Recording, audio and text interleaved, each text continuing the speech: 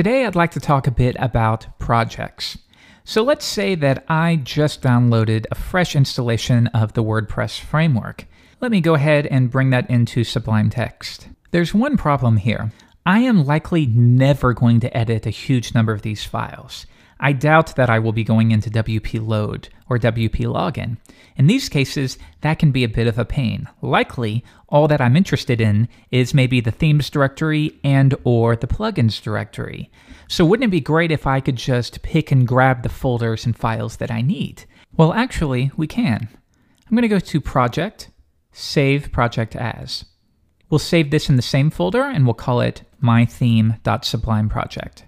So now you'll see it added these two new files, the project and the workspace. So the project contains the basic meta information. But here's what's cool. Take a look at this path.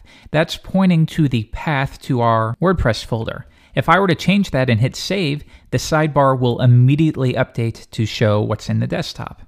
But here's the coolest part. If I backtrack just a ways and save it, let's set this to WP content, and let's open that up.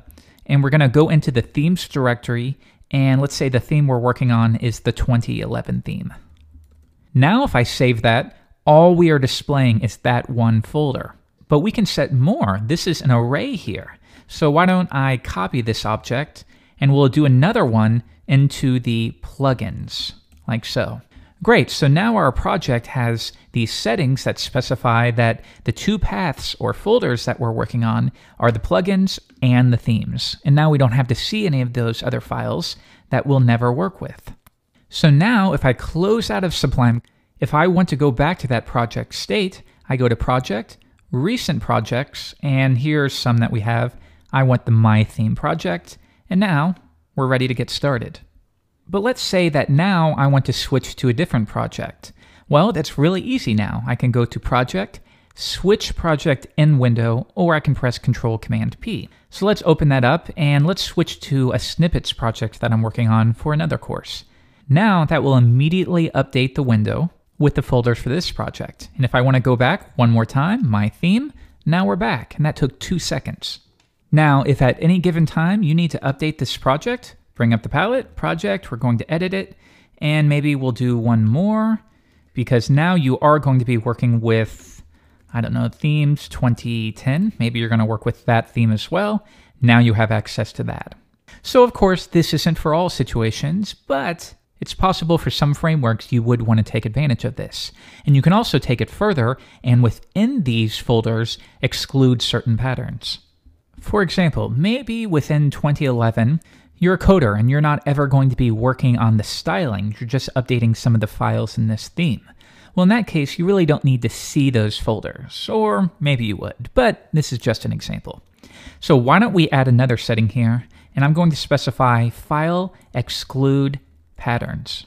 Now, within here, as an array, we'll say we're going to exclude anything that ends in .css. So now if I save it, take a look before, we have that style.css file. But if I save it and open this back up, now we're not displaying any file that ends in CSS. Maybe the same thing is true, you have somebody who only works on the JavaScript. Well, you could stick with file exclude patterns, add another one, star.js, and now if I open that again, you'll see that there are no files within the JavaScript folder. But you instead might prefer to exclude an entire folder. And in that case, you would use folder exclude patterns. Here I will pass an array and we're going to exclude JS, and maybe if there is a CSS folder, we'll exclude that one as well. So now we open this up, there's no reference to any CSS files or JavaScript folders. Now to finish off this lesson, what if your project has specific settings? Maybe you work on a JavaScript framework where the settings are to have 2 spaces for an indent, but then maybe you're working on a different language, and for that project you're using 4 spaces. Well, we can apply these settings directly within this file. Let's add a new option for settings. And now I will set the tab size equal to something really big just to show you that it's working. So now you'll notice that for every single file within this project, we're using an indent of 20. Please don't ever do that, but you get the idea. But if we switch over to a different project like this one, Now that is recognizing the spacing for that project. Let's go back one more time and change that to something maybe like 2. And remember, if you ever can't remember what the key should be, go to Sublime, Preferences, Settings Default, and here's where you can take a look. So maybe for some reason for your PHP project, you want to add, I don't know, maybe a little bit of padding between the lines. All of that stuff is available to you. You should definitely have a look through here. There's tons of stuff. Well, now I could say for this project, I want the padding at the bottom to be maybe 5. And now each line, it adds just a little bit more padding. If I make that really big, you can see what I'm talking about there. So again, what's cool about this is when you're editing the settings user, that is going to be global for every project. But when you're in those instances where specific projects have unique requirements, this is the file where you would set those.